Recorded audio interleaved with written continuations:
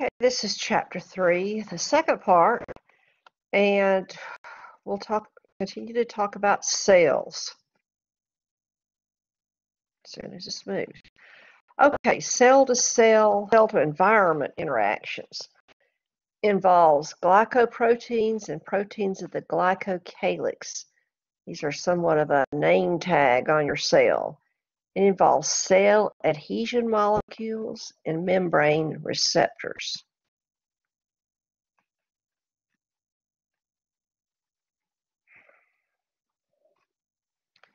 It's not moving very fast, is it?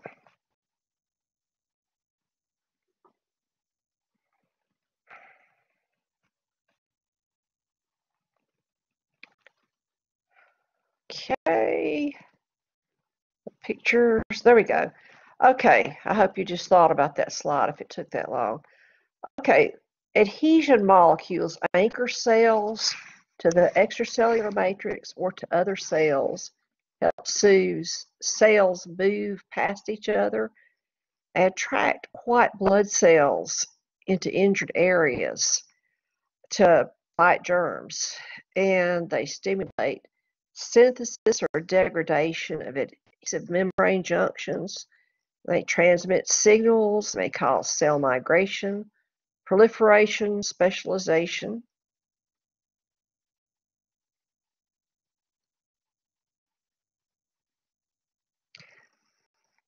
Roles of membrane receptors, these are for signaling. Contact signaling, the cell touching another cell may help it to know whether it belongs there or not. It's immune system. Then chemical signaling, things like neurotransmitters and hormones. And we also have alterations of the cell activity, such as enzymes and chemically gated ion channels. And ligand binding gated channels activates a G protein, and we'll discuss that further later. The cytoplasm is located between the plasma membrane and the nucleus. It contains a cytosol, which is the watery stuff that makes up the cell, lots of solutes in it, sugar, salts, proteins. Cytoplasmic organelles, which are the metabolic machinery of the cell, and inclusions. These are not actually living stuff, but little particles that are wrapped in wrappers. Glycogen, pigment, such as the melanin that gives your skin its color. Fat droplets or lipid droplets, vacuoles, crystals. Okay, this one's an interesting slide. Cytoplasmic organelles, and since it's just a mixed match one, we'll skip it. Okay, mitochondria. These are double shells. I'll show you a picture of it. So you've got double wall, and then these little areas here they call cristae. And what they do is they burn cellular energy like fuel. For instance, glucose is broken down and burned by the mitochondria. Now, burning refers to combining with oxygen. And they provide ATP, which is your charged battery. That's the energy from the burning of your fuel is basically used to form ATP from ADP. And then you break it back down and release that energy to do anything you do. They also contain their own DNA and RNA. Interestingly enough, this DNA may have somewhat of an effect on our makeup, and most of the mitochondrial DNA we're going to get will be from a maternal parent. The sperm doesn't really come along with its own mitochondria.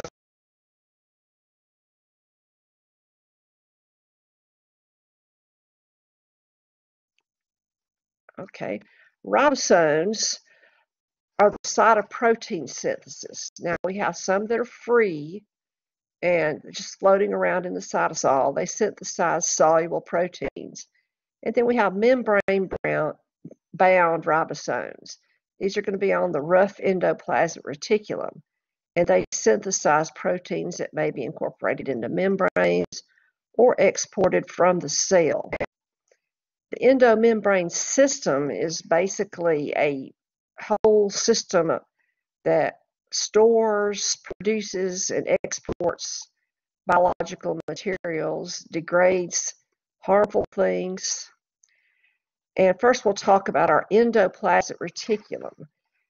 It's a wavy, I'll look at the picture here, waves of membranes. If you were trying to create a model of a cell using a big glass bowl as your plasma membrane and Jello as your cytosol, you could use very, very thin, stringy taffy to make your smooth endoplasmic reticulum.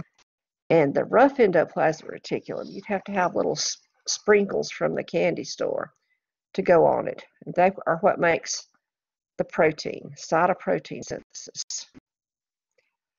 The rough endoplasmic reticulum is the part that does have the little buttons on them, like I say, your sprinkle candy. So they actually do make your proteins. And smooth endoplasmic reticulums, they have many enzyme functions: lipid and cholesterol metabolism, breakdown of glycogen, detoxification of drugs, pesticides, synthesis of steroid-based hormones, in intestinal cells, absorption, synthesis, and transport of fats, and then in muscle cells, storage and release of calcium. The endoplasmic reticulum is just holds the calcium in a little vat, basically, until you need to have a contraction, and we'll talk about how that works in chapter, I think it's the Golgi apparatus. You see here off of the endoplasmic reticulum, it's going to package and transport materials, and in this case, it's exporting them. So package and transport vessels. And secretory vessels can be made or put into these vesicles and spit out that way. There we go. Secretion by exocytosis. Lysosomes are there. Now, when we talk about endocytosis, eating something, it's got to do something with it. And so it takes that little vesicle of the germs and it moves it over to a lysosome and fuses with it. And enzymes and acid hydrolases inside these lysosomes digest bacteria, virus, toxin, fungus, anything that needs to be digested. Old organelles. Also glycogen, if you need to break down glycogen to have the energy from it. And glycogen is the equivalent of starch in a plant, it's glycogen in an animal. Break down a bone to release calcium. And then old, injured, non-useful tissue, which is called autolysis. Such as when you were an embryo, you all had a tail, and most of you don't have one now, I hope. Peroxisomes, these are membranous sacs that have oxidases and catalases, and they detoxify harmful stuff, such as hydrogen peroxide. It's very toxic to cells, and it is formed in cells, and it must be broken down. And when you pour hydrogen peroxide on a boo-boo and it bubbles, it makes that glorious bubbly stuff. What you're seeing is oxygen bubbles. Does it kill germs? Probably. Is it good for tissue? No. It's okay for little surface injuries, just to clean them up a little bit, but you never pour this in a deep wound because it'll cause a lot more damage. Hydrogen peroxide will cause a lot more damage than it will help. Also, free radicals are chemicals that end up temporarily having unpaired electrons. Peroxisomes get rid of those. The cytoskeleton is a series of rods throughout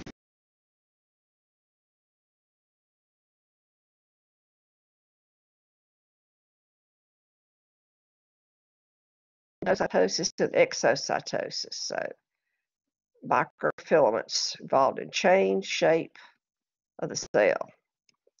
And this is showing blue is a stain where microfilaments show up in blue. Intermediate filaments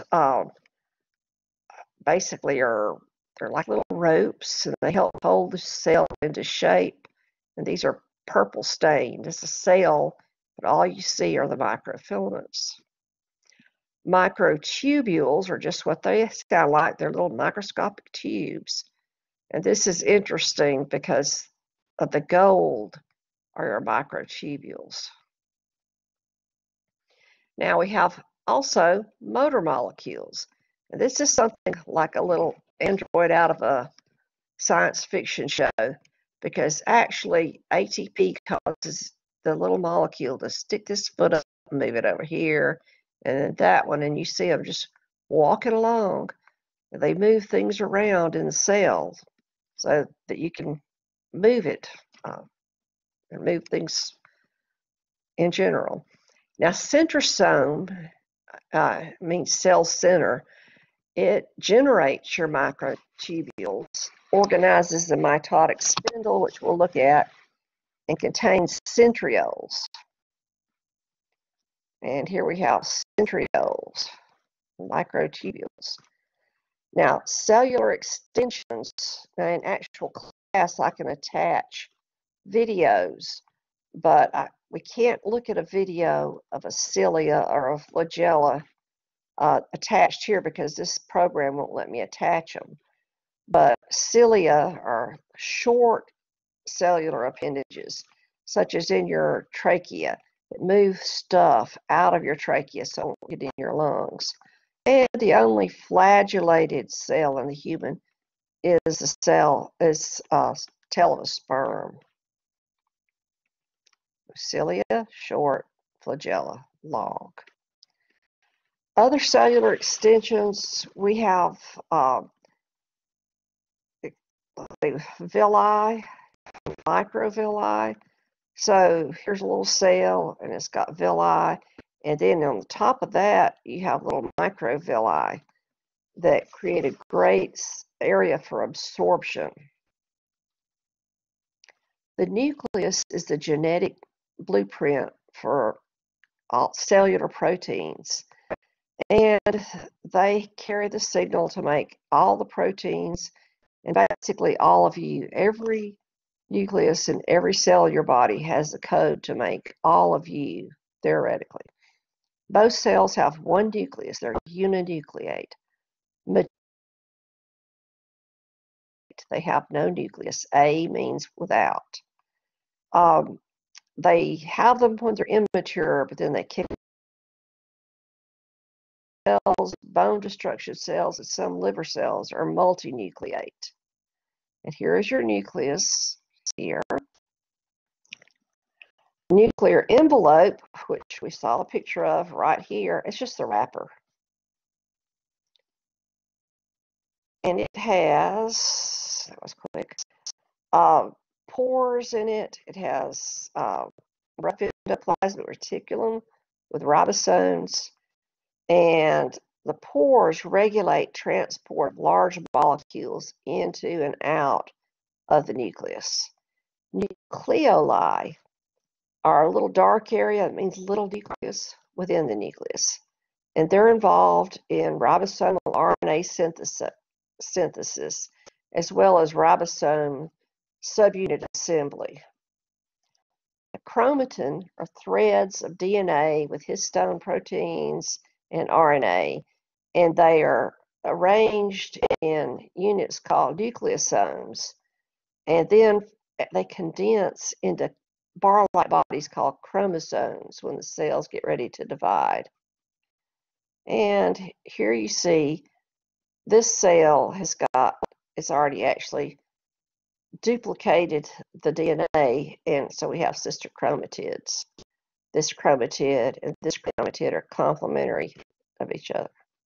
Well, actually, we've already got the whole division, so they're exact copies. Now, the cell cycle, reproduction of the cell. Now, we're not talking about sexual reproduction.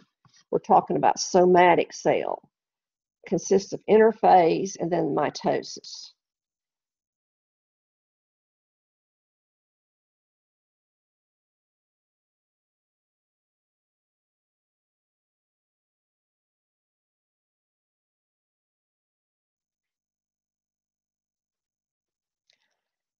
most of the cell life cycle is in DNA. It's got to grow, grow, grow. It's got to double in size.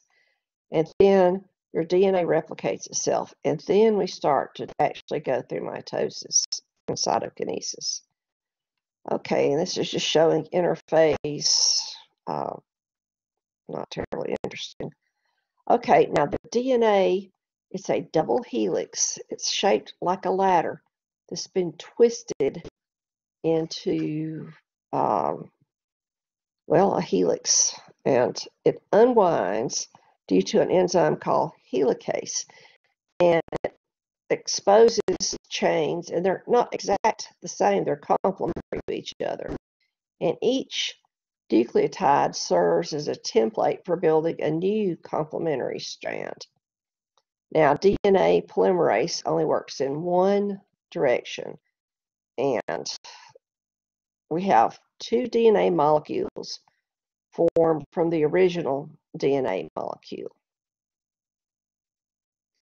Okay, this would be the original DNA. See the double twisted ladder? Now we have the bases are adenine, thymine, cytosine, guanine. You can remember A, T, C, G. And if you look over here, this is going to be your DNA polymerase here.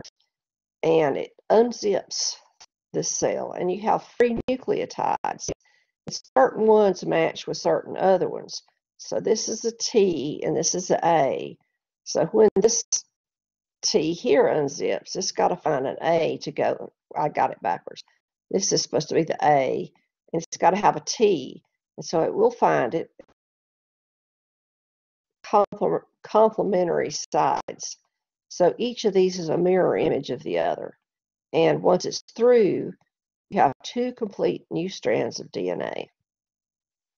Now, mitosis occurs in cells that are growing. It's there for tissue repair. Does not occur in the nervous system, in the cells of the nervous system. Like if you damage brain, it's damaged. Skeletal muscle, same thing. Cardiac muscle, as of now, that's the same thing. Every now and then a scientist comes up saying, aha, we saw cardiac muscle repair itself. Then it's disproven, so who knows? Okay, now cell division. We have these four phases: prophase, metaphase, anaphase, and telophase, and then cytokinesis. Prophase, the chromosomes are starting to become visible, and mitotic spindles are starting to form. The nuclear envelope fragments, so it's no longer wrapped up like it was.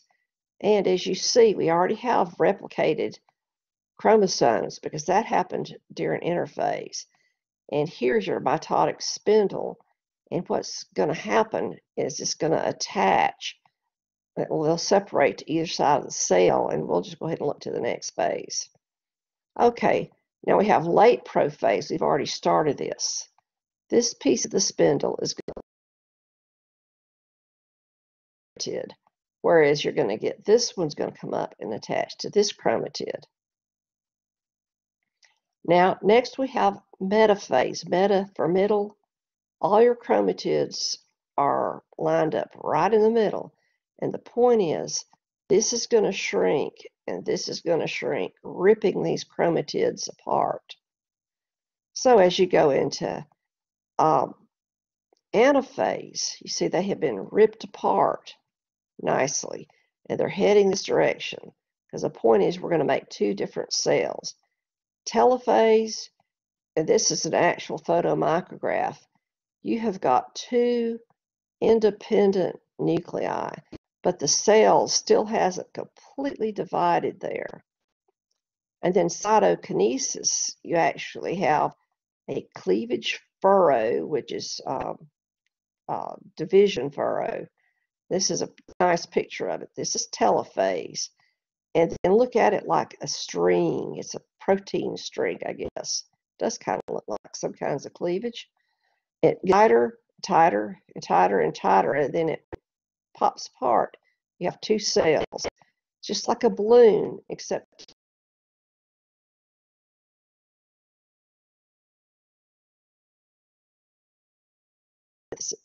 the gene is a segment with a blueprint for one polypeptide or protein. Triplets of nucleotide bases are basically our genetic library because each triplet, called a codon, codes for an amino acid. So if you want a protein made of amino acid 16238, whatever, you're going to have the triplets of nucleotide bases lined up to pick those up. Now, RNA we have three types. Messenger RNA, the DNA code is going to be copied off or transcribed onto the messenger RNA. It's going to take instructions for building your protein from the gene and the DNA out to the ribosomes in the cytoplasm. Now, ribosomal RNA is a part of the ribosome that helps translate that message into an actual protein. Transfer RNAs actually bind to amino acids with bases of codons. So you've got a codon is 3 bases in a row, and it's going to actually pick up and put the amino acid in the right place. And the translation is actually starting the formation of the protein. And here we have a picture somewhat. You see, with DNA, we copied both sides. With RNA, we only copy one side. And instead of a T, we have a U. So it's a little difference there, a uracil instead of a thymine. This is our transcription. And it's just going to copy this little section however long it needs to copy off. The translation is converting the base sequence into proteins. It's actually building of the protein. We also have extracellular materials that make up part of our body: bodily fluids, interstitial fluids, blood plasma, cerebrospinal fluid, cellular secretions such as intestinal and gastric juice, saliva, mucus, serous fluids, and the extracellular matrix, protein, polysaccharides, in contact with cells. So there's a lot to you besides just cells. Now, developmental aspects, all cells of the body contain the same DNA, but they're not all identical. There are triggers that turn on and off certain genes, most of which we don't know about, which cause cell differentiation. So your toe looks like a toe, your nose looks like a nose. We eliminate old or aged cells through programmed cell death, which is called apoptosis, and then they're phagocytized. Okay, theories of aging. Why do you get old? Recent researchers have come up with an idea that no one lives past 115. Most people don't live anywhere that long, and I'm not sure I would want to. Okay, the first theory is the wear and tear theory. Little chemical insults and free radicals add up, and you just finally wear out and die. And it may be right, it may not be right. The next one, immune system disorders.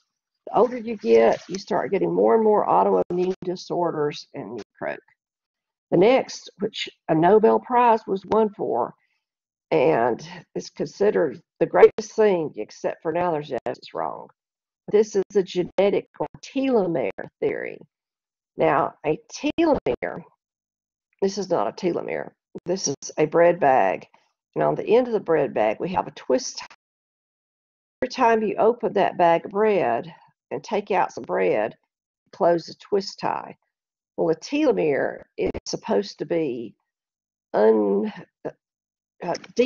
that doesn't code for anything. That's on the end of each double helix. And every time that cell divides, they get a little bit shorter and a little bit shorter. And so eventually they get too short to replicate and you die.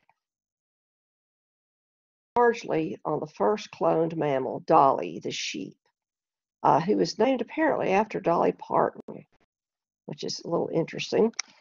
But she died at a very young age, and they said, aha, the telomere, prove it. She was already old when she was born. Now, this theory has held on quite a while.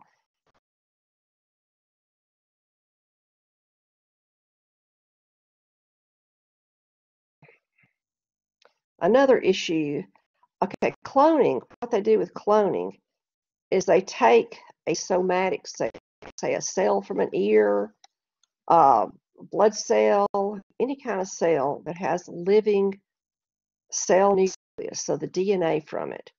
And then they take an egg from a donor animal or human. We haven't officially done cloning in humans yet. They take the egg, the unfertilized egg, and they remove that nucleus from that unfertilized egg and put in a somatic cell.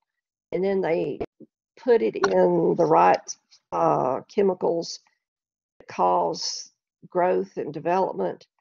And if they put it in the right environment, it acts as an embryo and grows into, once it's put into a uterus,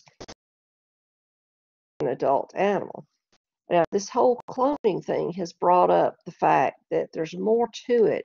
Gregor Mendel came up with a great theory on how traits are inherited. But this was a smart little Lena. It's a champion cutting horse. Now, what a cutting horse is, they don't cut anything with the scissors or anything. They have a group of cattle, and they pick one cow, the rider does, and they have to separate that cow out of the group. And apparently it's real easy to fall off of those horses. They're world champion, great animal. Well, they decided they wanted more of him. And these are his clones. Now look at them. Let's go back to the original.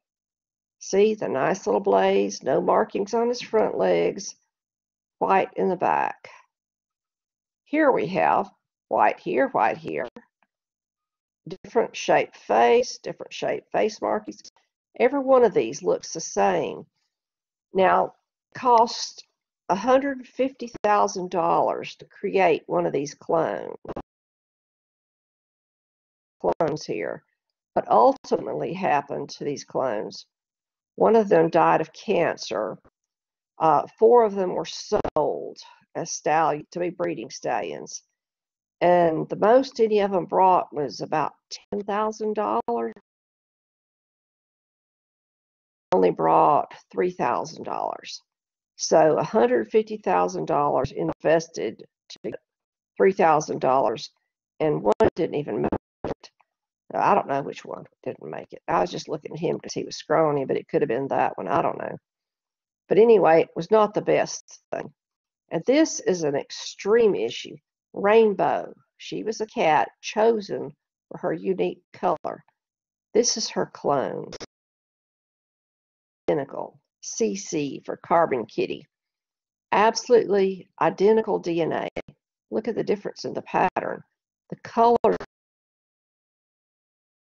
the same. But they check the DNA. These are the same cat, but they're not.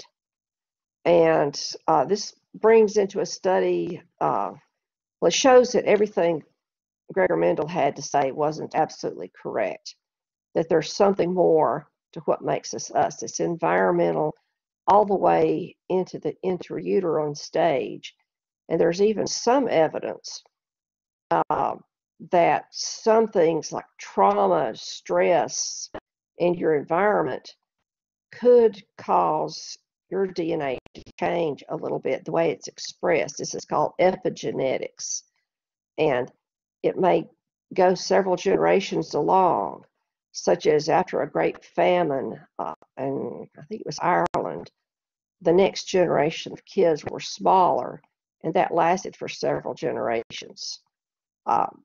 So, the whole story is not out yet, but I think you're going to reproduce yourself by cloning.